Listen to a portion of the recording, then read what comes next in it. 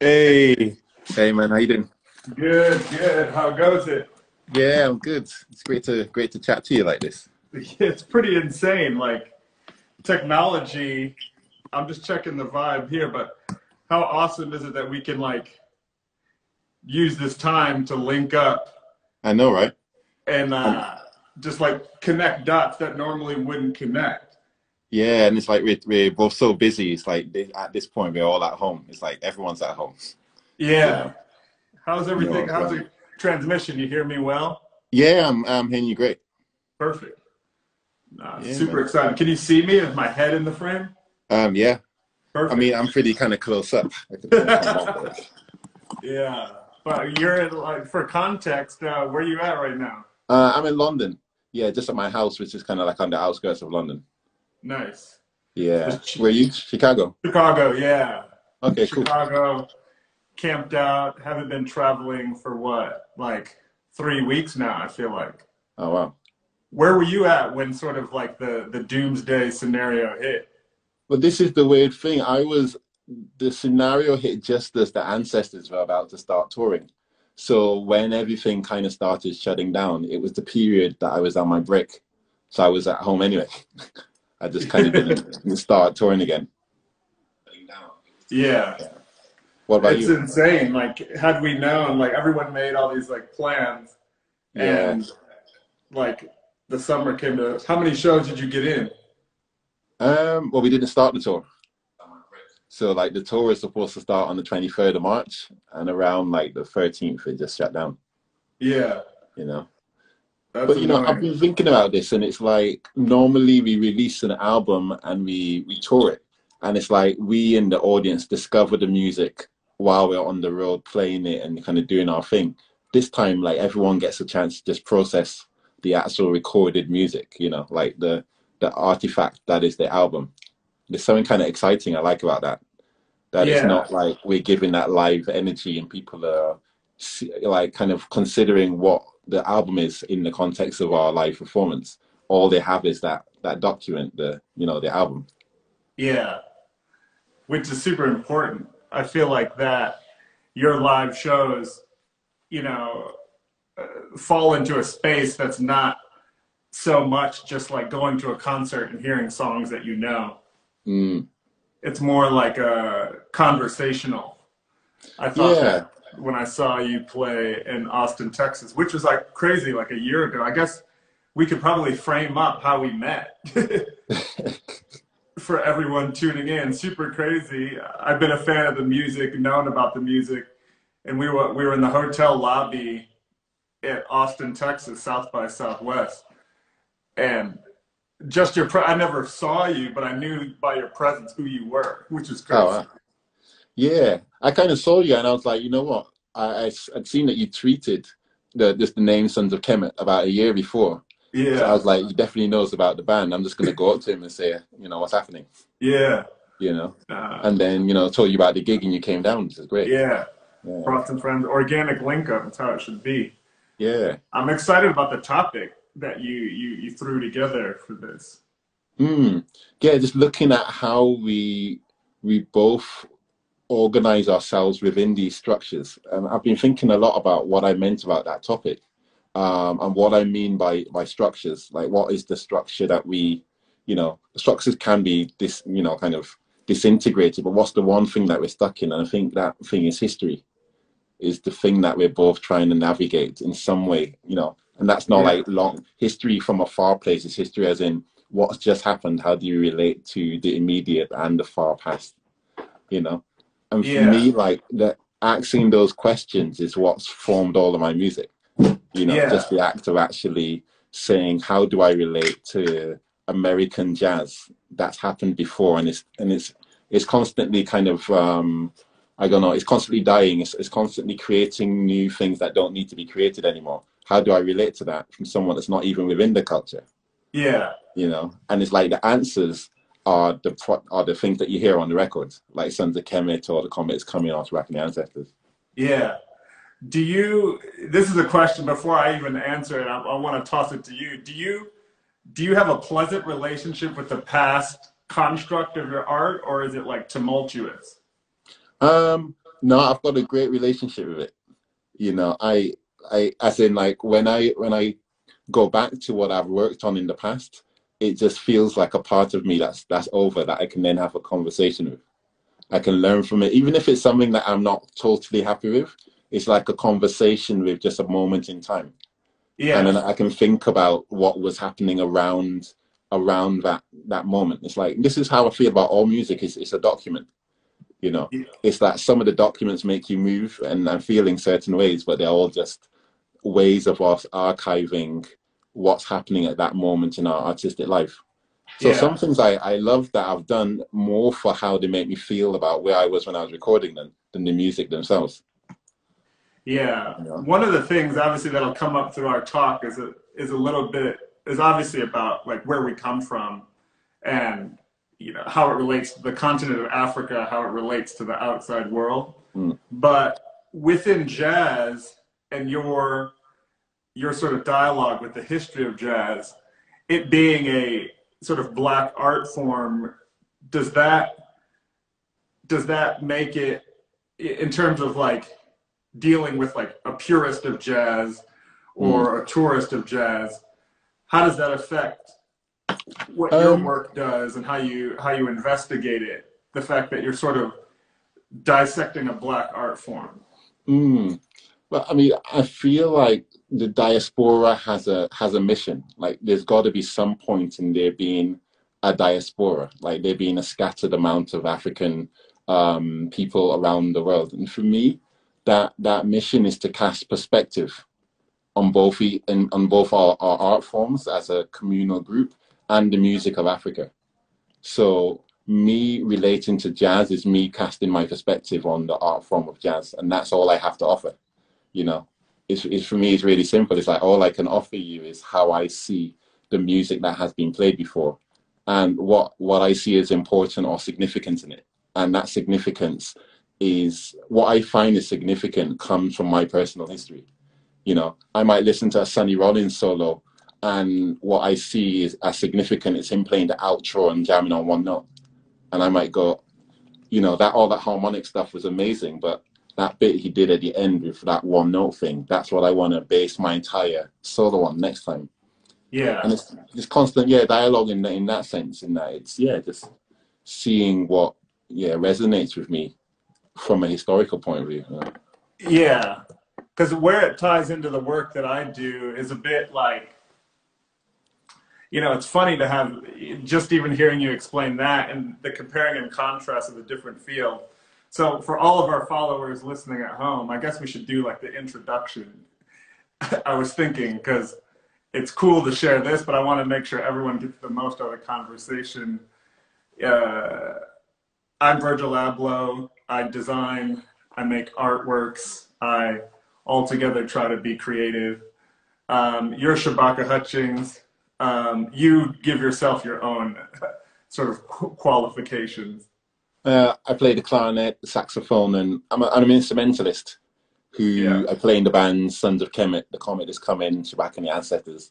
And I've been a part of the London jazz scene for a while now. I was born in England, grew up in Barbados, and moved back to England at 16. And it's like my career has been a process of trying to learn from learn from all the musics that I've encountered along the way and somehow connect all the dots together. You know, the Gotcha. products have been the music that I come up with. Yeah. And for me, my parents are from Ghana in West Africa.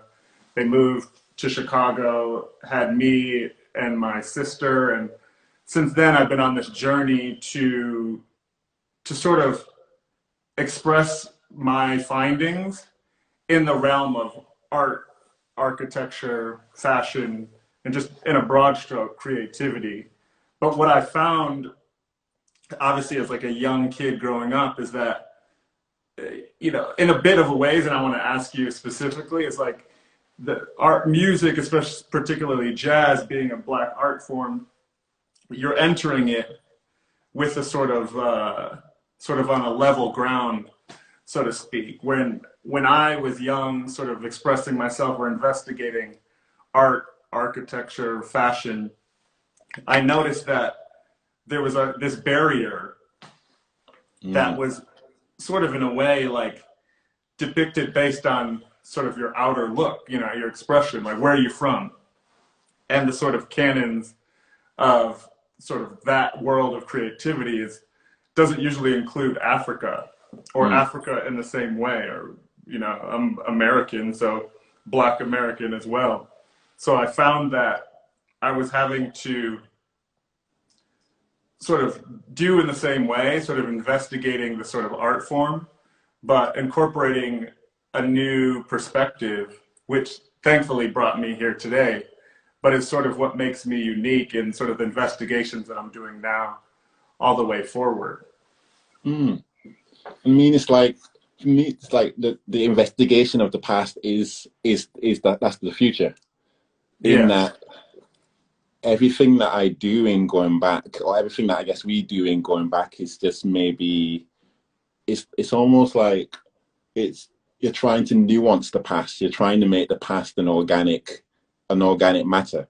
So whenever I've found people that have been, or found artists that I've talked to, and they seem to be stuck in some kind of rut, intellectual rut or artistic rut, it feels like they see the past as something that's finite, that has a stop point, and they're trying to race toward, like they're trying to grasp a past that has been formed, and they don't know how to quite kind of like articulate themselves around it.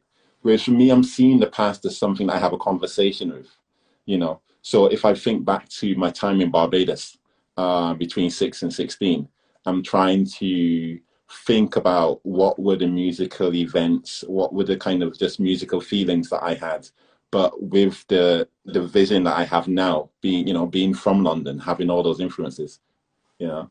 yeah. So No, yeah. very Mm, much the same. I think like um, you know, a lot of what sort of has come sort of my recent investigation, especially starting at Louis Vuitton and my first show, sort of trying to articulate that that realm of fashion can have a different muse, is that within fashion and art, there's a sort of there's a different set of canons that like a black expression within art and fashion have than a European one. mm, Um, and sort of being my relationship with the past is sort of is it's valuable, it's the foundation, it's equally important. But within those realms, those sort of sacred realms of like high fashion or high art, there there needs to be the canons of like a black expression need to be written now more than just the practice of putting out new work. mm. Um, and those are, you know, this is a quarantine edition of this new idea, jazz hours, that I was thinking about. Whereas, like, you know, this pause in sort of society for me has allowed not just being busy with doing more work as I normally would have been doing, have this virus pandemic not sort of ruled the world. It's a little bit about a derivative higher and thinking about what new strides can us sort of viewing the past sort of be more poignant in going to the future. Mm. And the text that you said, a part of our required reading, I think it would be a good point to sort of reread that. Maybe show people that book, because I got a lot of requests. Do you have it within arm's reach? Yeah, the Morton Feldman. So it's Morton Feldman, Collected Writings of Morton Feldman. Give my regards to 8th Street. Yeah. Maybe explain the quotes that you underlined, and we can run through that. Yeah, so we've got: the composer's surface is an illusion into which he puts something real, sound. The painter's surface is something real from which he then creates an illusion. Is that the one you're thinking of? Yeah. Yeah, and he's talking to, actually, I'll just read the passage before that. That might actually give a little bit more context. He's talking to his friend. He said, "I was thinking about this. I called my friend Brian O'Dirty. Brian, I asked, what is the surface of music I'm always talking to you about? How would you define or describe it?" Not being a composer or knowing much about music, he was hesitant to answer. After a while, he said, the composer's surface is an illusion into which he puts something real, which is the sound. The painter's surface is something real, which then he creates an illusion with. You know, so it's saying like the musician, you know, he's starting with that point of view, with that essential thought, that essential, you know, feeling, atmosphere, that then he finds a tangible, you know, sound collection of notes to actually, you know, kind of form it with. With the painter starts with the material. It's like they're guided by that tangible thing that exists already, and then that kind of sculpts the way that they, you know, their brain, that sculpts their thoughts and their expression. Yeah. Which to me like boils down to the impression of when I went to your show, you know, like listening to you and your band perform, there's this sort of, I feel like the key word is like humanity allows to like, it's almost like you're allowed to dream in real time, you know? Mm. There's no like, obviously it's not something of like a rap concert or like a lyric driven thing where you're going and you're reciting the lyrics and you're happy to hear what you hear in your iPod live, where your realm of jazz, it's like, you know, it's an abstract composition of notes that is hypnotic in a way. Mm. And to the quote that you were saying, it's like, you know, the illusion sort of allows that sort of trip to take place. And a little bit of what, you know, I'm at in my practice with fashion is sort of like, what was his description of what like a canvas was, that it's like finite? He says, music has a surface that constructs with time. Oh, here it is. The composer's surface is an illusion into which he puts something real, which is sound. The painter's surface is something real, which he then creates an illusion of. Exactly. And I think that quote highlights a little bit of my newfound tension with fashion, or less art objects when I make those. But fashion, it's like, it's a little bit too literal of a, you know, that's why I'm glad it's only like one piece of the pie of my whole practice. But I've often thought that it's like an emotional dead end to make a million t-shirts, you know, or to make pants, to put them in a series of combinations and let them walk down a runway doesn't begin to tell a wide enough of a story, just in its own practice. Obviously, that's why my fashion shows have gotten a little bit more abstract. They're combining music, they're telling different stories, and it's the world around the actual clothing that is painting my full picture. But a little bit about our overarching concept about like sort of like the Black expression is that I'm now realizing that sort of discrepancy is that there hasn't been the canons of Black expression sort of widely spread around the world for people to truly understand the nuances that are within the sort of overall expression. I mean, And those that's are what just like striking. That's one of the things I think about, just the trend that's happening now in jazz, where we're starting to see people who wouldn't have 10, 15 years ago identified as jazz fans, starting to see that it's music that has a connection beyond that genre. You know, like when we say the word jazz, like it's almost like when you use your quotation marks. Every time I hear the word jazz, it comes with 2 quotation marks. And those quotation marks, it depicts one, the person who I'm speaking the word to. So that could be all the history that they have. If I'm talking to someone who has a limited history of the music, my saying the word jazz could mean music that they eat dinner to. You know, it could mean music that they've seen played by old men in pubs. You know, if I'm talking to someone who knows about the developments of the music, it could mean a totally different thing. It could mean like the vanguard. It could mean protest music. You know, it could mean like the peak of Black expression. So me, that's the important thing, or like considering the quotation mark in who you're trying to give these messages to, like even when I'm referring to the music. And I feel like the audience today has started to appreciate that there is a quotation mark, you Yeah. know, as opposed to just seeing the word in itself. Like, say, yeah, I don't like jazz, or I think jazz is this type of music. They kind of listening to it and going, I'm starting to see how this relates to everything that these performers are hearing, like everything that surrounds them, Yeah. you know. And that's, you're hitting on sort of obviously the connection point in both of our practices is that, you know, early often when I realized that obviously my voice, but obviously this this sort of level of like intellectual thinking on a creative practice within a Black art form doesn't have a formalized sort of like education base. You know, there's not a sort of like widely understood and accepted set of things that have happened in sort of Black creativity that are taught in schools from London, England, Japan, etc. You know, it doesn't sit in the same sort of foundation as everything I learned from, you know, my art architecture school and engineering and everything before it. And you know, I employed this language of using quotation marks to sort of speak in layers Mm.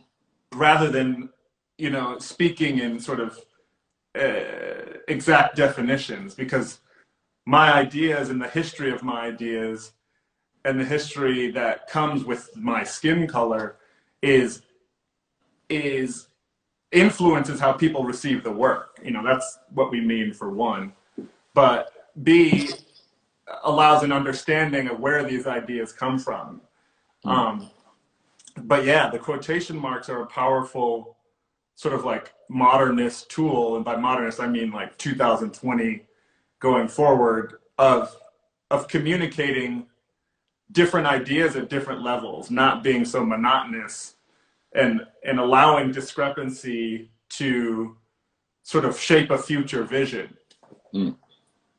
I mean, this is going into that realm of this realm of spirituality that I've been talking to a lot of people in South Africa about, you know, like even the guys in my band, Shabaka the Ancestors, when they talk about the tenets of ancestral worship as practiced today, you know, by people in South Africa, they're talking about a circular approach to time where things aren't happening on a linear level where one person experiences knowledge or experience throughout their lifetime, and then at the end of their life it ends.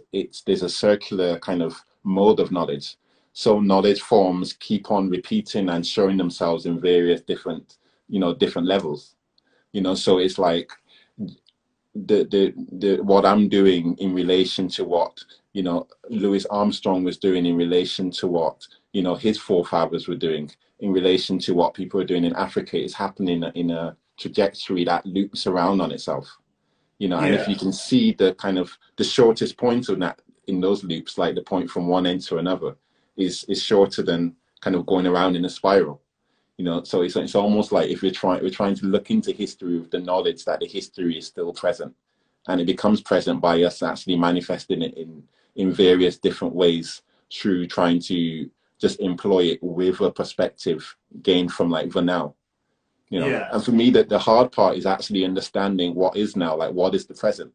You know, it's like the coronavirus is an amazing metaphor for that. I feel like there was a point, especially in England and the US, where there was a reluctance to accept what the present was. The Yeah. present being, we are within a pandemic, and our governments need to sort it out, need to like accept that and do the necessary precautions. You know, it's like they're living in the past. They're living in an ideal version of the reality, a reality that they are trying to project onto, you know, onto the population, whereby the present is a virus passing through the entire the entire Yeah. population. So it's like we're trying to actually have a grasp of what's happening in the present, what's actually being happening now, so that when we refer to the past, it collides with our knowledge of, you know, of what's happening now, and it creates for me that creates the future, that Yeah. creates the kind of music or the kind of thinking that people define as futurist, people define as forward thinking, you Yeah. know. I love this train of thought because in my practice, you know, there's an obsession with like new, right? Mm. And, you know, with just being specific within like fashion or art, like if I post an image of like a white t-shirt, right? You know, just dumbing it down or generic, Yeah, yeah. making it super generic, like the innate sort of context of inserting that into now from the past is like that white t-shirt has been done a million times. Like, you know, haven't you seen that white t-shirt before? But and I'm you know, I'm a proponent of dispelling this myth of obviously like being focused on it being inventive to the point where it's never been seen before. Do you, your relationship with the past or sort of investigating the past, like how do you acknowledge like the canons of the past in your work as you sort of investigate it and break it apart and offer something new? Well, it's just different. It's different ways of seeing the past, as in different ways of perceiving it, different ways of considering it. So that's my kind of relationship with the past. It's how do I actually go towards it? Am I going towards it thinking I know what's coming, I just need to learn something technically from it? Or am I going towards it saying I really I want it to change me. I want it to continually change me. Because I do think that, I'll be talking about the past in a very general term. We're not kind of giving any specifics, but I think that Yeah, there are some universal aspects to the, I don't know, the uncontained nature of information. Like there's so many ways of perceiving things. So it's yeah, not just about, do you know what's happened in the past? It's about how do you react to that thing in the past. You can have a white t-shirt that you display to someone and they can say, I've seen a white t-shirt 100 times. I don't need to see a white t-shirt. But then you might say to them, have you thought about a white t-shirt in more ways than one? And it's that exactly. second way of thinking about a white t-shirt that I'm trying to get you to do. So you're seeing the same thing that you've seen in a multitude of days before, but you're thinking about it in a completely different way. And that's my relation to the past. It's not about what you're seeing or hearing. It's about how you're considering it in relation to your present. Yeah, And the more you learn about your present, the more you're able to actually depict the past in a way that has some kind of bearing that makes any sense. yeah. Yeah. Now, as you were just using those words, I was thinking through it, like within my practice, and obviously the sort of main bullet point, if we were putting post-it notes of bullet points of this sort of discourse, is the idea that within Black art or Black fashion, there isn't a sort of formalized canon yet, you Mm. know, and like something as sort of basic as a white tee. Obviously, there's, you know, I just finished this documentary in his own words. It's like Martin Margiela sort of explaining his past and how he was sort of discovering things which, you know, are immediately like inserted into the canon of fashion, you know, with good cause, but you know, that's the canon, it's there.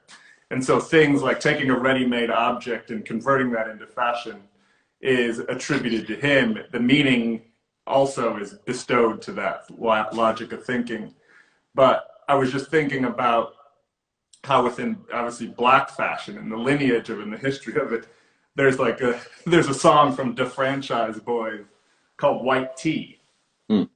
And it was this era in the 90s of obviously the white tea in Black culture means like uh, undoubtedly crisp. You know, it's a basic item that costs maybe $3, but every day of the summer, if you wear a fresh white tee, it means that you're like cleaner than clean, fresher than fresh. Mm. And this song, sort of in Atlanta, exhibited like the oversized white tee. You know, extreme. It was a tall tee, so super big, super. So it was like the bigger the white tee, the more value that you get out of it.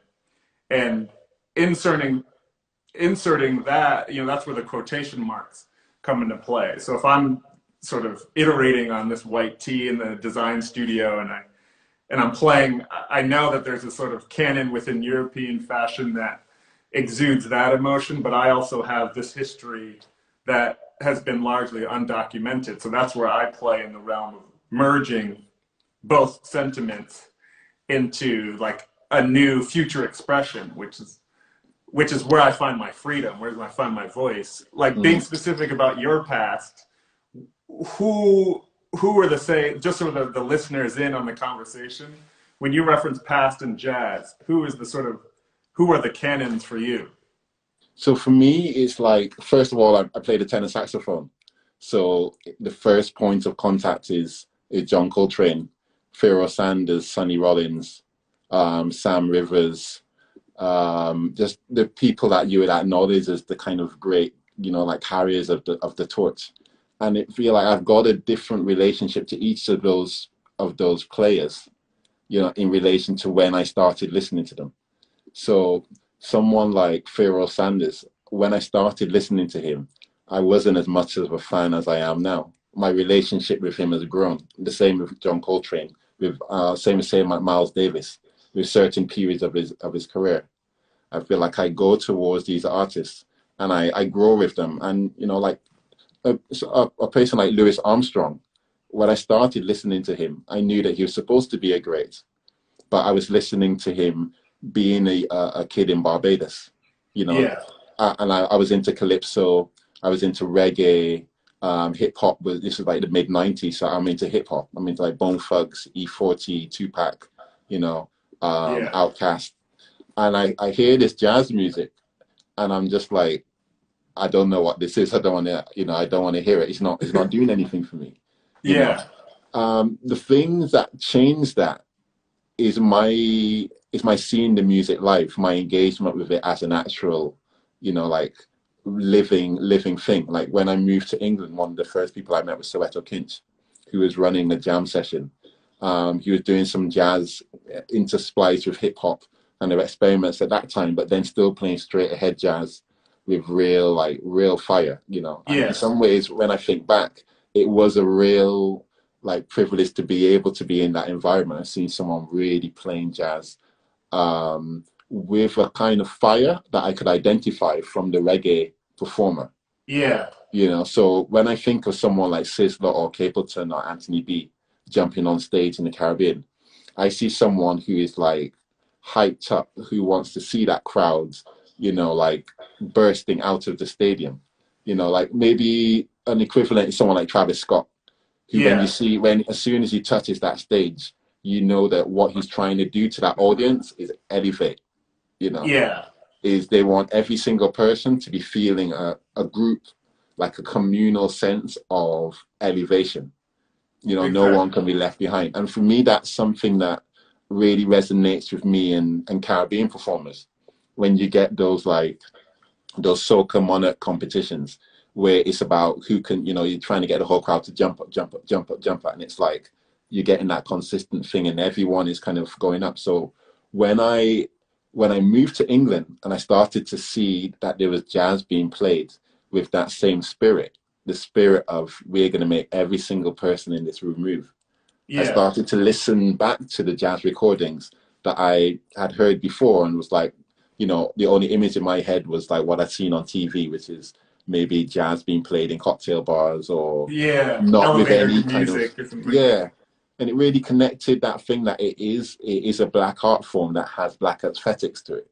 And by black aesthetics, I mean aesthetics that stretch beyond the capitalist mode that it's framed in, aesthetics that speak to communality, that Yeah. speak to some level of depth in terms of spiritual upliftment. And by spiritual upliftment, I mean music where it elevates a part of you that is unquantifiable. Yeah. Everyone individually will know what that means to them. It's like no one can tell you, and it's not a specific type of music. There's music where when you listen to it, you feel energized. For me, I interpret that as a spiritual expression. And as soon as I start to see the connection in that expression throughout various either art forms or type of musics, then I start to see like the connection of people, because people are the beings that are doing this thing. So Yeah. like if I hear a jazz musician raise a crowd to a level where everyone is like, I can't understand what's happening, but I'm just going to scream. And then I go Yeah. to a rock concert and see someone do the same thing, it gives me like this faith that we're all trying to do essentially the same thing, which is have a communion with people and like Yeah. move ourselves out of the present. The question is for me then, where do we go? Are we trying to go out the present into the past or into the future? And I think there's a way of doing all together, and that's when you get deep music or deep experiences in general, when it's Yeah. not about whether your frame of reference is the past, the present, or the future, when it's all of those things combined, you know? Yeah. Which is like, you know, when we talk about like our ancestry and the way our communities relate to each other, you know, this whole continent of Africa and the sort of second nature of the soul that's in the earth that comes through the people and the music, the expression, the way they talk, the way they express themselves. I think in essence, we're a part of that tribe that's traveling the world, working in different art forms, putting that ancestry on display in different art forms, you know, as like a baseline. And I think that like ignoring sort of race and the place that we are, I always look at it as like humanity's goal is to like further our existence, right? Mm. And be more awakened as we do that, because we have the ability to look at the past and see what missteps humanity has taken, and to sort of like look at those with fresh eyes and say, hey, let's reanalyze how we relate to the environment. Let's reanalyze how we relate to people of different genders or different sexual orientation. And I think, you know, I'm an optimist, so I firmly believe that our generation almost was on an amazing path before this sort of like wave of like political sort of pendulum swing brought us back with what, you know, Brexit in the UK, and, you know, with our recent sort of like engagement of our administration between the Obama years and these current years. Mm. But do you feel like us being sort of artists in the positions that we are in, I formally do, but I wonder if you feel the same, as like this tension and these epiphanies make it like our renaissance to create the in our pocket that we do? Do you feel that like open road and that optimism in your practice? Yeah. I mean, I have to have optimism because music is my life. You know, so if I don't have optimism about music and the health of the music scene, it means that I'm not optimistic about the future of myself, you know. And for Wow, me, yeah. the future of myself starts with me believing that there is a future, you know, and assuming that there's a future is like, if I sit down to compose a tune and I think there's a possibility of me not having any ideas, then I can guarantee I'm going to think about that possibility, and all that time of thinking is going to be time that I could have been creating. You know, Yeah. for me that, and you know, as soon as like those thoughts come in, I stop, I do something else, run, walk around the block, whatever. But for me, it's about just accepting that, you know, we always have something to give. You know, we always have some you know, some way of navigating our situation that can be of benefit to either ourselves or to others. It's Yeah. just about kind of like accepting that. And that's the state of the music scene, the music industry. It's about how we are dealing with it on a, you know, in some ways on just on a personal level. Yeah. Can you speak to this? Is something that definitely I wonder, and sort of the people that follow me, I'm glad that we're building this bridge between typical musical taste of like a 17 to 27-year-old to where we're at in London. Have you seen the jazz scene and the community around jazz in your career? Is it growing? Do you feel it like sort of converting new minds, and the shows are sort of like adopting a wider, younger audience or older? Or how does it feel being insular within your scene? Mm, I feel like we've gotten a young audience, like a core young audience that knows what the music's about. They know that when they come to the shows, it's a physical thing. They're free to do whatever they want. They don't have to dance but there's going to be some kind of forward momentum there that, that allows them to move themselves if they want. But there's also that side of the audience that might be older, that wants to listen to music with detail. They want to hear interaction. They want to hear the connection to the history, and be taken from a journey from the start to the set to the end. And for me, there's been that shift in jazz being a music for the listener that would consider themselves to be discerning. The listener that considers themselves to be a listener of music that's not necessarily about the body, that's about the head. Yeah, so Now they it's kind of just listen open. to it like this. Exactly. And for me, I'm like, you know what? I want to make something for those guys or those ladies as well. Yeah, It can be everything. It's about the how you perceive the music, how what you're coming to the music with. yeah, It's like make a music that 18-year-old kids can just be kind of like moshing to, but then yeah, someone can be in the back and listening to it and actually kind of getting an insight. That's yeah. my ultimate aim. That's my same. You're highlighting a little bit of the epiphany that I had with my runway shows in the last 2 years or so. I have a great friend and stylist. Her name is Christine Centenera, and she, before I got into fashion, I'd spent 10 years going to shows and doing my sort of relation to the past, finding what I liked and finding, who I related to.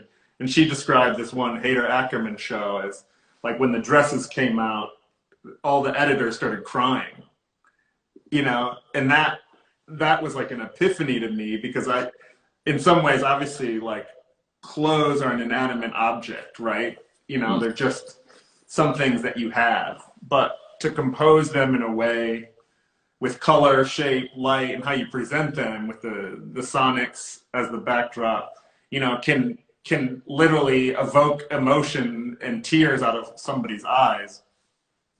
That sentiment obviously sent me on my current path about like pouring in a point of view that, in my realm, it's like very stark, right? Me showing, I don't know how many shows I've done, maybe like 20, 30 so or whatever. I do them in Paris with specific reason.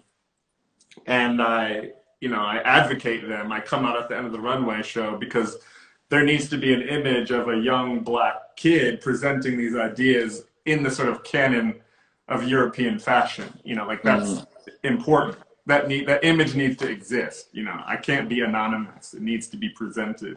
But I firmly believe in the past and the canons of that.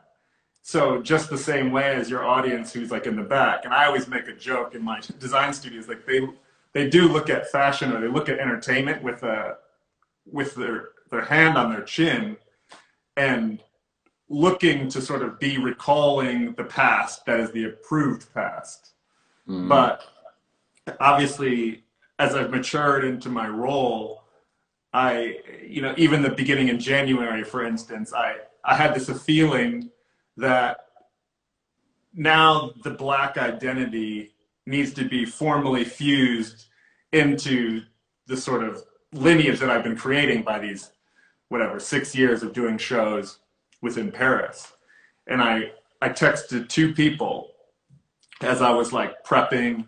I'd come off a break, and I texted Pop Smoke and West Side Gun, two artists in rap music that, in the months ending 2019 had sort of crafted two very important voices within music, and one of which was Pop Smoke basically connecting with London producers and bringing the sort of UK drill sound, which started in Chicago, formalized itself in London, and then but there was always that bridge that had never been crossed within like sort of UK rap, from grime or whatever. Like there's never been this sort of sharing that was happening. So that I thought was like, monumentous, and needed to be documented. And so I was like, hey, you have to come to the shows. And West Side Gun, who sort of brought back this sort of like nostalgia of 90s rap over soul samples, but modernized it with like a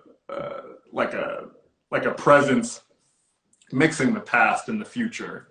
And I was like, you know, my sort of mood board on my mind was the Black identity no longer has to sort of be in the retail stores, just sort of propping up brand names and making them pop culture and sort of nudging the trends forward on a commercial level. It needs to be fused on the front row amongst the editors, amongst the sort of the establishment, because this 2020 period, it needs basically diamonds and chains back.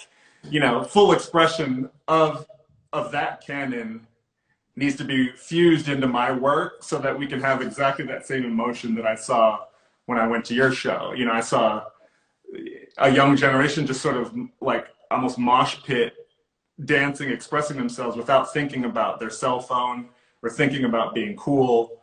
They had tapped into sort of like a different expression of music. And then you had the discerning, it was like a BBC showcase or something like that. So you have, you know, discerning music industry coming to see what's going on. And I very much feel the same way about fashion, you know, that my shows are a community gathering. You know, they're just as much for the establishment as the kid who usually can't get into a fashion show. Let's spend 7 minutes together, sort of like sharing, and then leaving that show having a different idea about fashion because you've had the collective experience. You saw, you know, rappers with diamond teeth and chains, like up close and personal. You know, I had a tap dancer by the name Cartier Williams, like do this sort of emotional performance. And, you know, but I stood true to canons of tailoring and sort of, you know, my sort of icon in fashion, Pierre Cardin, and sort of was playing with the clothes in an intellectual manner. And the overall expression felt like, you know, now my voice is fine-tuned to an expression that does exactly what we're investigating. You know, how does analyzing the past but reinterpreting it in this amalgamation of ideas create emotion and become a future? It makes me think of this. I did a gig in Istanbul a couple of years ago, and this guy came up to me afterwards, and he said, the feeling I had at your gig is a feeling that I've only before had at a football match. And that's the feeling that he can just like open his mouth and let rip and like let go, you know? Yeah. Like he can shout all his frustrations, all of the tension in his body. He can do that. And he doesn't feel like anyone's, for one, going to hear him because of the amount of sound, but no one's going to judge him for doing that either. And, you know, I realized that's for me what it's about. It's like, you know, like music is like the gym. It's like there's one space that people are operating in, but everyone could be doing a totally different thing. Yeah. You know, you might be in the gym next to some like hard knock that's just pumping and pumping, but you might be there doing some kind of like, you know, restrained, you know, like breathing techniques, for instance. Yeah. And this is what the musical sphere is. Like a lot of the time, like we can talk intellectually about music, and it's sometimes good to reflect about music in these terms. But a lot of times I'm on tour, I go onto stage and I'm like, I'm going to blow the saxophone so hard that someone is going to scream. And that is where the intellectualism ends, you know. And it's like this intellectualism in framing the performance so that the landmarks that can take us through a musical journey. But then myself within that, I'm going to take the saxophone and I'm going to play so much saxophone that you are not going to be able to think about anything. Yeah. And I love that. I love that feeling that, you know, we're doing different things. Someone might come to a concert to see a musical performance, and you've got a guy on stage or a lady on stage going, I am not giving you a musical performance, I'm giving you a physical performance. You know, I'm giving you a physical, you know, exerting. Like if I take the saxophone and I blow it as hard as possible for an hour and a half, it puts me into a trance. Yeah. And through that trance, I start to interpret reality in a different way. I start to form kind of correlations with elements of the past, and I start to feel what the audience, what the vibration of the audience is, what the atmosphere of the time is, you know, and I present that in the music. And that's it, you know, and there's all these, you know. And I think what we're doing, this talk is actually helping me write like the next book that I've decided that I want to do, which is sort of like framing these black canons with analyzing the past and seeing how that relates to the rest of the globe, right? You know, within art and fashion, especially, you know, in the American vein that, you know, I worked in, come and understood through in from years of designing album covers or stages, or, you know, learning about art by sort of engaging with it. There's always this sort of, you know, all of what you know is the restrainment, right? You just discussed it as like, I'm going to blow the saxophone so that it literally obliterates, you know, the confines of like intellectualism that's like restrained.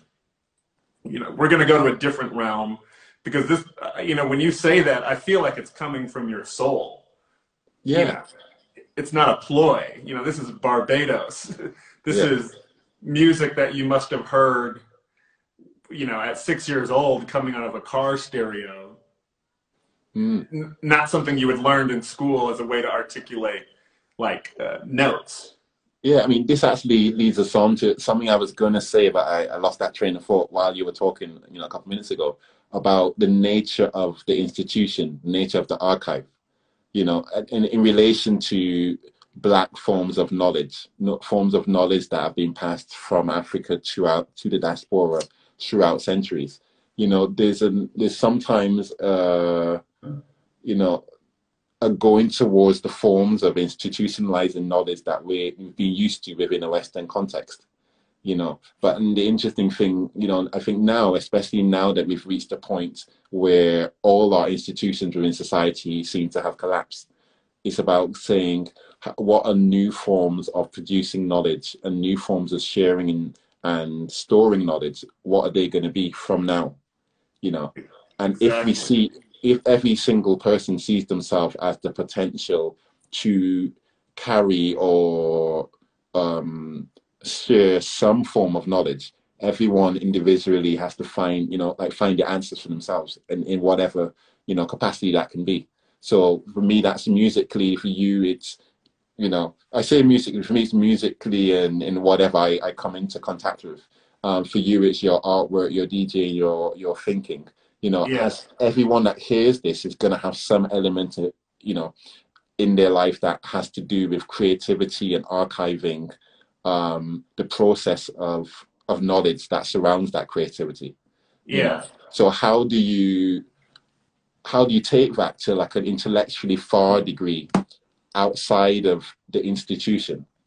You know, Yeah. is it possible to do the amount of studying that an institution like a university tells you is needed to get a master's degree without a master's degree, and relating it constantly to your community and to the wider society?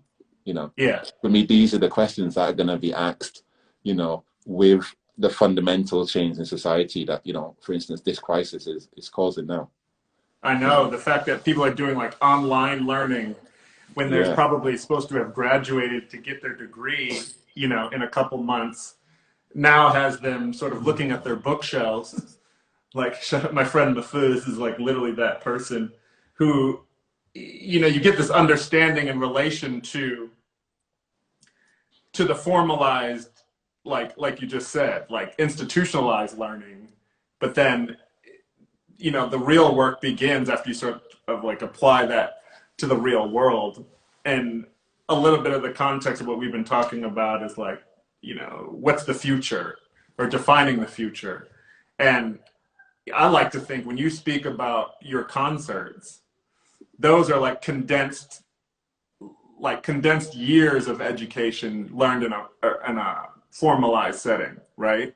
Yeah. Like it takes you through the idea of getting into a university, going to class and living, plus like learning and handing in papers and doing homework and doing a final to your professor saying one thing that cracks your mind open. Like the guy who you had that show in Istanbul, that sounds like 2 years of higher education. If that, you know, to get that epiphany that, you know, an hour and a half show of yours could transcend his mind to think about the world in a different way when he leaves that concert. You know, that's probably equivalent to 2 years of education.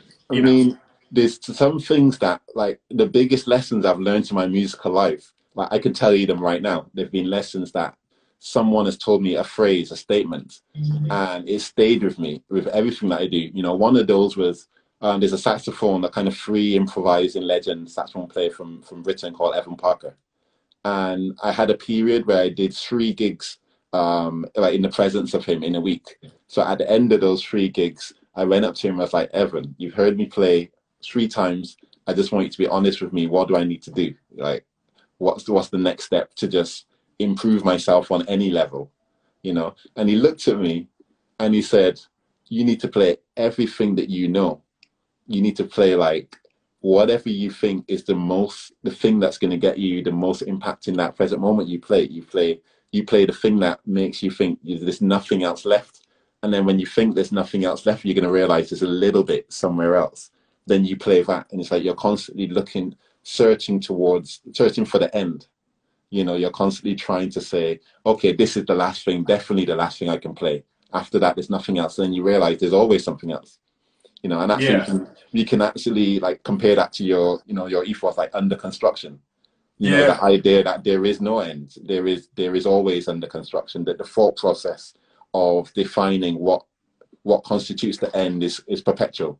Yeah. It's You know? infinite. You know, there's no, it's that pulling from within yourself that creates the new. You Mm. know, there's there's less calculation. It's just emotionally sort of searching. Yeah. That story recalls the same thing. You know, like, and it's funny. I'm a firm believer of, like, institutionalized sort of knowledge as a base, but then obviously, like, your own survey of investigating. Uh, the combination is what makes the richness, you know, and Mm. it allows you to properly have a dialogue with the past. There has to be a knowledge of it, but Mm. there has to be, like, a feverish pursuit of, as you were just saying, like, defining what you're finding, you know, packaging it up and moving on. Like, two sites that, like, equally, like, there was a philosopher, a writer, Kierkegaard, which talks about this idea of, like, transferring ideas from one person to another is just like rearranging like, giving someone the tools so that they can rearrange the furniture in their head Mm. all to their own, you know, rather than me telling you where to put the furniture in your head. Like, create the context so that the epiphany happens, so things start to line up. Mm. So there was, like, one mode, two different things. One of the required readings that I had was that list of David Hammond's sort of, like, just bullet point sort of, like, discussions. And then it was Louise Wilson, who was, like, the head of the MA, iconic professor at Central St. Martin's, whom I had met with, obviously, before I had been doing fashion formally or shows, and was, you know, that we had this, like, undying sort of, it's a little bit of, like, the formalized education voice on one shoulder, and the sort of, like, hey, I'm going to follow my own path. You know, based on where you're from, all of a sudden, your natural hand starts to, you know, join materials together, you know. And what he said in this, like, interview that was, like, a huge epiphany to me was that in the South of America, but, you know, around the world, is like, you know, a door opening that comes together is always going to be off in sort of Negro architecture. Mm. He's like, it still performs the exact same function of closing a room, but the joining of which it does expresses a different sort of emotion that comes from a hand. Mm. And, you know, I had always been thinking, you know, descendants of an African family studying in America and studying, you know, the Bauhaus, and then I was, you know, studying, like, architecture in the modernist sense. You know, I was obsessed in recalling the beauty that would come in sort of these, like, linear matchups, you know, very intellectual minimalism. And I was just reading that one quote, sort of was the epiphany of going to all the high, you know, I've done 8 years of higher education, and one friend sending me one interview was just emotion and observation. And, you Mm. know, and it was like, obviously David Hammond's is he's broken through and become a canon of black art in sort of like the sort of classical sense. Like just delivering that quote for it to hit my ears has impacted my work in like great sort of lengths, because and then that's what I think education is, you Mm, know. It's not, it doesn't have to be formal. It doesn't have to be, you know, from an older brother passing it down. It just has to ring true. mm. But I mean, that's like my engagement with education in itself. I studied a classical degree. I studied the clarinet. And when, like when I was in Barbados and I started music, and I played the clarinet, so I did the kind of grades, I did the usual kind of classical background. But in addition to that, I just played the instrument. So I jammed with my friends, played in calypso bands, whatever. When I came to England, I kept on studying the instrument. And when it was time to go to do a university degree, I remember talking to Courtney Pine and asking him, what should I study jazz or should I study classical clarinet? And he told me, the reason you're studying is to get as much knowledge of the history of education on that instrument as possible. They've Yeah. had a few hundred years of people being taught the clarinet. You want to be a part of that lineage of learning, so that at least you know what you can do, what people have been trying to do, what people have been trying to express on this instrument for years going back. Then you can decide what you want to do with it. Because I knew I wasn't going to be a classical clarinet player, but I knew Yeah. I just wanted to connect myself to the history of learning the clarinet, because I was Yeah. interested in that instrument. And I think it did quite a profound thing to my, to my kind of sense of abandon, because what it meant going forward is that, like the music that I kind of went to just after finishing university was free improvisation. I was a part of a group called the London Improvisers Orchestra. Cafe Otto had just started, so they were doing loads of improvising music. Like people like Steve Beresford, Evan Parker, Lol Yeah. Coxhill was around, and that the whole ethos was, you want to take your technique and you want to use it. You want to use it like functionally. You want to use it for the purpose of interacting with people. For the purpose of actually trying to communicate, societally on the bandstand, you know.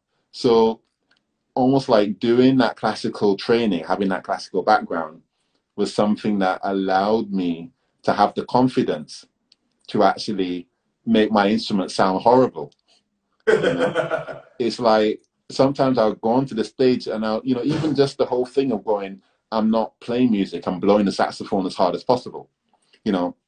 I feel like I can go to a big festival stage, or I can go to some big arts institution, and I can play the saxophone like someone who's never even seen a saxophone in his life, who's just been told blow a piece of metal. You know, and the reason I can do that is because I have no self-confident issues in playing. You know, and Yeah. I think that lack of that self-confidence comes from having that background where I know I can play the instrument objectively, you know, to the kind of degree that's been told in our time is proper playing, inverted commas, Yeah. The inverted quotation. That's the same way within fashion. It's like, or in art, or in architecture. It's like, I realized my freedom came from having a knowledge and investigating that while I was younger, Mm, and dealing with the rhetoric and the reason why this is the proper way, as in you're saying, like play the sax. yeah. But the freedom comes when it's like, that's not a rule, you know? And the freedom comes when you define your own signature. It was very much in the same way. It's like, I want to do shows in Paris, but I want the models to wear clothes that I see people wear in the street.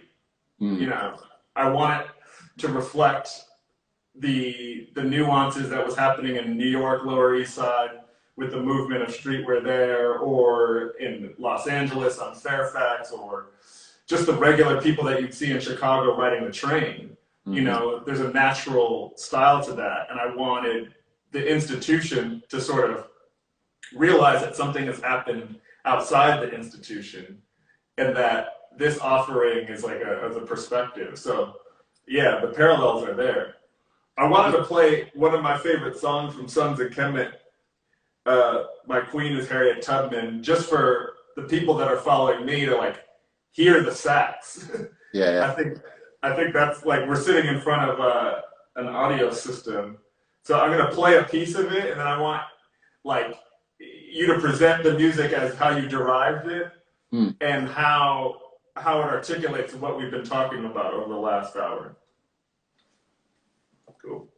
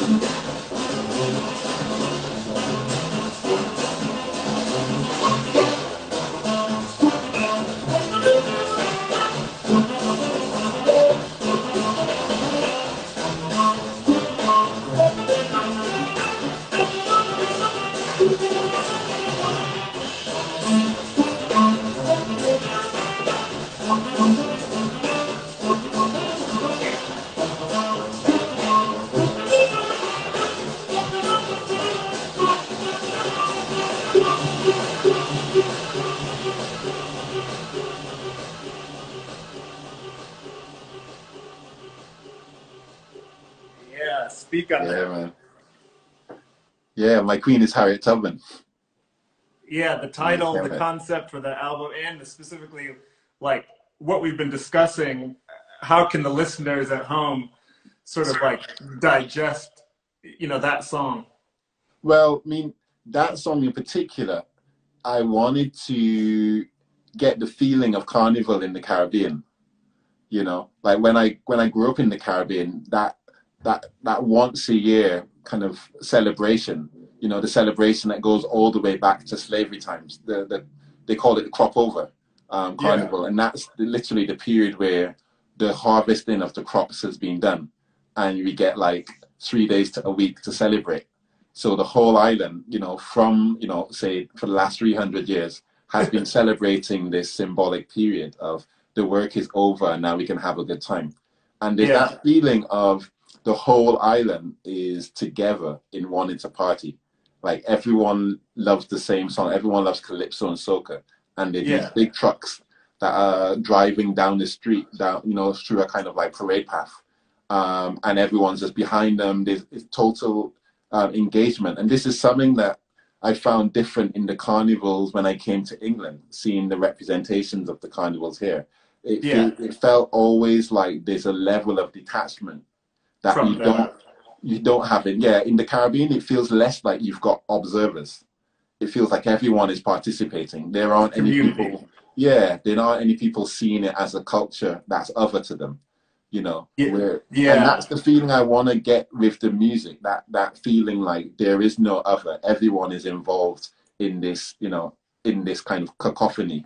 yeah. And what Yeah, I and hear is like the sonics. mm, Like you're not. It's not like listening music. Like by it playing at its natural volume, you're already sort of like embraced by yeah. it. I mean, on that tune, we had three drummers. We actually had Moses Boyd is the third drummer on that tune. Yeah, Yeah, so I amazing mean, drummer. there's something that quite profound that happens when you get, well, from one to two drummers, and then two to three, something big happens. One to two drummers, they start to have a conversation. You know, the Yeah. rhythm goes, the rhythm gets implied by their communication. When you add a third drummer, what happens is that everyone stops feeling like they have to provide a rhythmic underpinning. People Oh, can stop, people can add things. It becomes that the drummers are painting. You know, the drummers are deciding how they're gonna interact with the landscape as opposed to seeing their interaction as a given. wow. You know, And that's so like, yeah, that's super profound. mm, Are there it's three massive. drummers on the whole album or just, No, on like half of the album. yeah, So that tune, I think My Queen is Ada Easterman is two. My Queen is Angela Davis is also two. My Queen is Albertina Sisulu is also three drummers. yeah, But just for the listeners, if they don't know the concept of the album was called Your Queen is a Reptile. And each tune is dedicated to a powerful woman throughout history. You know, subsequently, as I've talked about it in interviews, I've realized that all those women were black.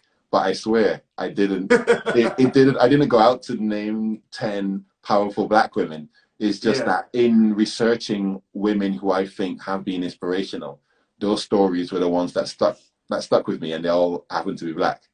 yeah, Um, and the idea, like Your Queen is a Reptile, it's like, you know, I wanted that provocation, you know, with a statement like that, even if, you know, you can see it in whatever, whatever light you want, but it makes you have a response. It makes you go, you're silly, or no, or how dare you, or so it makes you do something. And it's that space that of just slightly decentering yeah, the norm, the normal kind of stream of hierarchy, and then yeah, inserting, well, my queen is Angela Davis, my queen is Harriott Tubman, my queen is Albertina Sisulu. That's what we're trying to get to, because I mean the idea of hierarchy is something that is made by consent or domination. yeah, You know, so in basically saying no, your queen is a reptile, it's saying that that construct, that psychological construct that keeps us pinned to the idea of monarchy, is something that we can ascribe to anything. You know, we just exactly. need to consent to it. You know, so I'm saying no, your queen is a reptile and my queen is Angela Davis. What are you going to say otherwise? And if you're going to say that, what are the qualities of your of the leadership? You know, like one of the things that the monarchy is really good at doing in Britain is acting as if history in itself is the fact of their existence. Wow. You know, it's That's not super something that profound. needs to be not something that needs to be renegotiated. And for me, this is the thing about leadership. You need to renegotiate it. You need to always have the consent of the people that you're leading. You know. Yeah. It would be like, Apple saying, we're only going to do the first generation iPhone. Like, Yeah, exactly. That's the Steve best. Jobs touched this. Do not update it. Like you're saying, it needs to be renegotiated at each point Yeah, that humanity has decided to add more to its design. And with this like natural path of continually updating the outside world, the system has to change as yeah. well. And it's updating how we see the outside world, like what meaning the outside world has. You know, like if you watch a movie when you were 15, you get a different meaning to it than if you watch it when you're 30. And I'm sure a different meaning than when you watch it when you're 40. And you've watched the same phenomena, you've watched the same sequence of scenes, but because of your experience, because of your life journey, you've got a different reaction to it. And for me, Yeah, that's what we're trying to do musically, artistically. We're trying to always keep the stories that we have in our head of what we've seen, the scenes that we know. We're trying to keep them updated. yeah, As soon as I start referencing a an idea with the mind state that I've had in the past, there's always some kind of juncture where I'm not in it, fully. yeah, yeah. Super wild. And the subcontext is like, for me, this is something that I'm like, is sticking with me at this moment is this idea. I just wonder in the UK, this sort of like epiphany that was happening in the sort of US of like, hey, we need to be more diverse and more Mm. inclusive. Is that also in the UK as well? Like this, Mm. like, or is it not such a marketing byline or something? I think the US is definitely its own specific beast in that sense. In that, I think the answer is yes. It is an issue in terms of the questions about inclusivity and the questions of diversity, but they're manifested in a different way because our histories are different. You know, Yeah. and the legacy, like the amount of time that black people have been in Britain as in large numbers is different. Is different from America. I don't know. Like, it's it's a tough one to say because it's you can't really mention one without the other. I can't talk about the diversity issue in Britain in relation to America. Yeah, It's yeah. it's just something in and of itself. We can talk about how things have progressed on British terms and maybe how it looks mirroring to America. But for me, the two things are totally different in terms of The what the lag is tensions way are. off.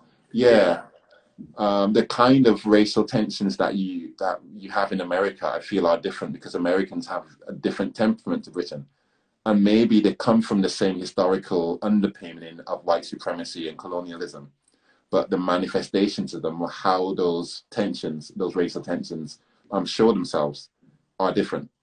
And for Yeah. me, like the trying to equate one to another creates like secondary problems.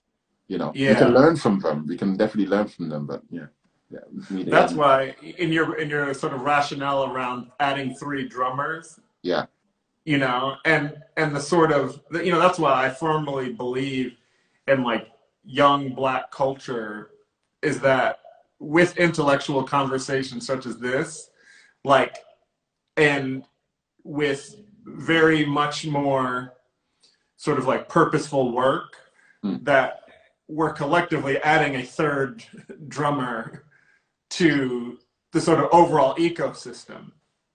mm, Like there's batons that can be passed, there's layers of work that can be made. Again, I'm an optimist.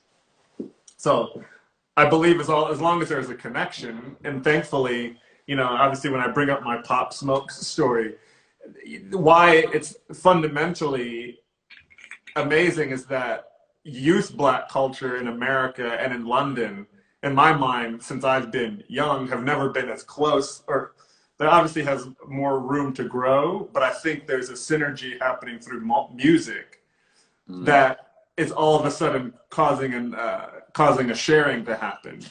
And I made my career by traveling, by being in different scenes and like making myself physically available to share ideas and break boundaries, but also learn.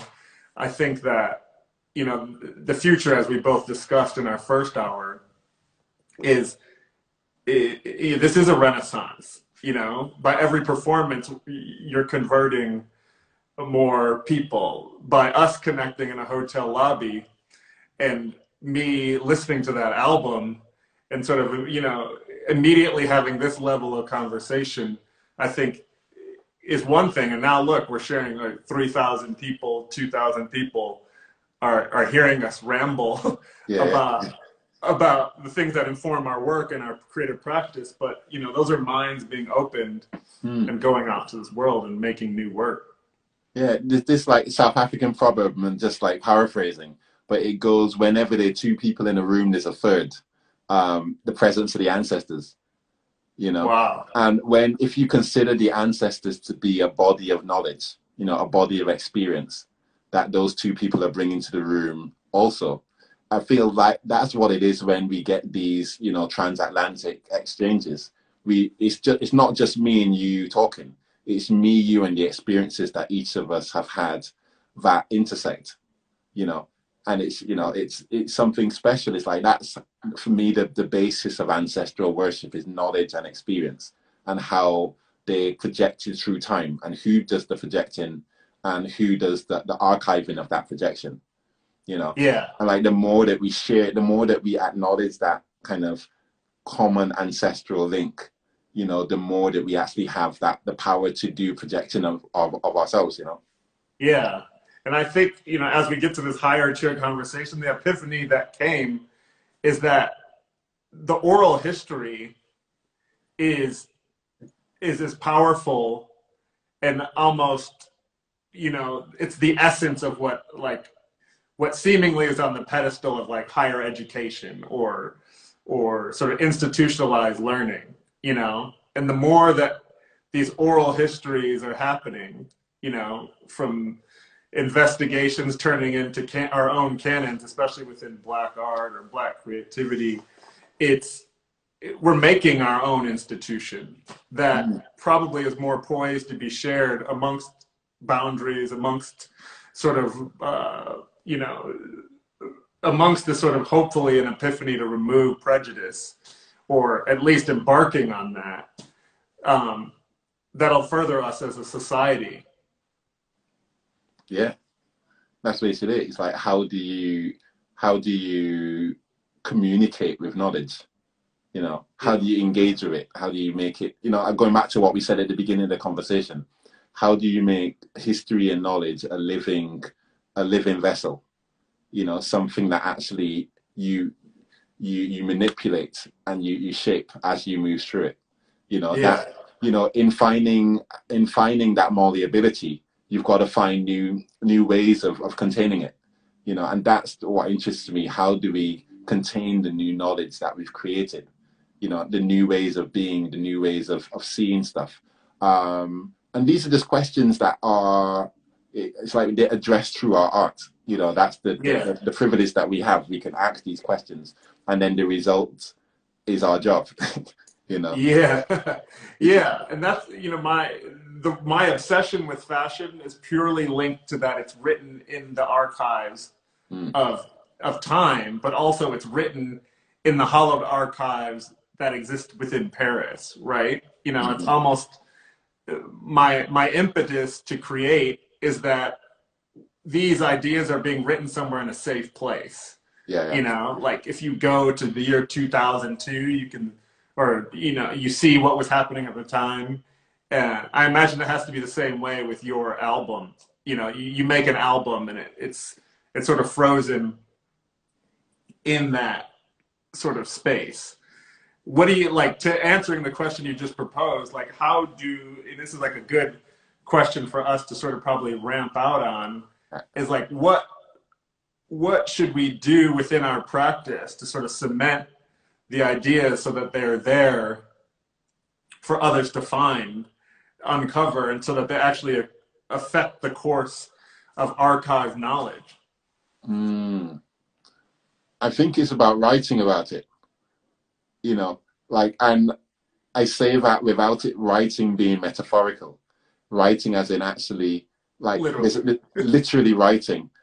I've been doing it recently through this lockdown period. I've got on my notepad and I've been writing, and I've found that I have a different thought process and a different way of engaging with my ideas when I take a physical piece of paper and I write ideas onto it.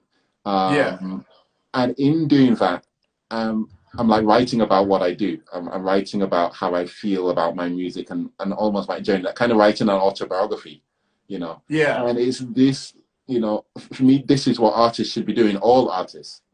You know, this is what I think I wish I'd done. It's almost like keeping a musical diary, because it becomes archive, it becomes living, you know, it becomes something that can state the record. And the more voices and the more depictions of Black art that we have, the more nuanced the tree becomes. You know, that center of knowledge, like who determines what the zeitgeist is, who determines like what the spirit of the London jazz scene is at the moment. It'll be left to historians. Whereas what would happen if Nubia was writing her thoughts while she's on the road, Moses was writing his thoughts, Femi from the Ezra Collective, everyone's just documenting how they're thinking and what they're trying to do and what their utopias are and what their visions are. And there was some way of then uploading it, you know, to a public archive. You know, for me, that's the way that we can move forward culturally, when actually there is this, a kind of living and breathing archive that everyone can engage with. It's not stuck in academia, and it's not stuck inside of the performers' heads. It's kind of it's out there. That's the mark that, you know, like, you know, I love obviously people tuning in. It's like we're just theorizing, talking about in abstract terms, but that the whole conversation comes to a specific point that we formally believe in. And that, to me, you know, it has to be words and thoughts on a piece of paper becomes the intersection point for it to be open source information for more people to sort of have these sort of critical moments of epiphanies. And, you know, and I think about that specifically in like modes of Black production is that whatever is happening culturally, you know, you talked about just the carnivals that are happening for 300 years and that sort of synergy that exists on that specific day that exists within that sort of context. And obviously carnival in UK and Notting Hill means something completely different, but your perspective on it through all the hours that you spend on a saxophone or a clarinet, you know, boiling down to some words that leave less sort of ambiguity. And it falls in the same, you know, every friend that I find along my travels, along my lifetime that I believe is giving valuable information, I encourage them to produce work. You know, too often there's in contemporary society, there's this sort of this knowledge buildup, and then there's this like fear of executing or putting it out in abundance, especially within Black production, and just in general. It doesn't matter the race. There's too many critics and not enough creators. This actually leads us, like, you know, and it's supposed to wrap up, but it leads us to a point in this one of the other books in the reading, the John Page. Well, one of the things he talks about in here is the creative process being dissected into different modes. So he sees the composition as a different whole mode as the listening. The listening is a different mode to the composition as a different mode to the performance. The performance is a different mode to the listening, but all of those three being intertwined in ways that aren't obvious. So if you see those as like, what I do to compose is an entity in itself. What the listener gets out of it is an entity to itself. What the performer does, the kind of technical process of what the performer does is something of themselves. It means that you have to compose.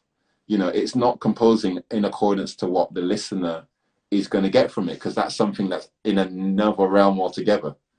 It's not creating music in accordance to what happens in terms of who's ingesting it.